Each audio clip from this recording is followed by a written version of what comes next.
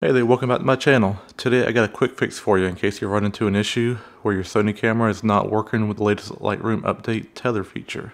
If you were like me, you were super excited about Adobe's latest Lightroom update that allows you to natively tether your Sony camera with Lightroom Classic. And if you ran into our problem, I'm going to show you how to fix it. So here's the issue. You connect your Sony camera in PC remote mode, fire up Lightroom, and nothing. It just doesn't recognize your camera. Super frustrating, right? Well, after some digging, I found the solution, and it's actually pretty simple. Alright, let's get into the fix. First, make sure your Sony camera is connected in PC remote mode. Then, open Device Manager on your computer. Next, look for Sony Remote Control Camera under libusbK USB Devices. Now right-click and choose Update Driver. Choose Browse My Computer for drivers.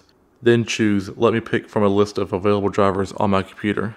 Finally, select MTP USB Device from the list and click Next. And that's it. Now when you open Lightroom Classic, it should recognize your Sony camera and your tethered shoot should work perfectly.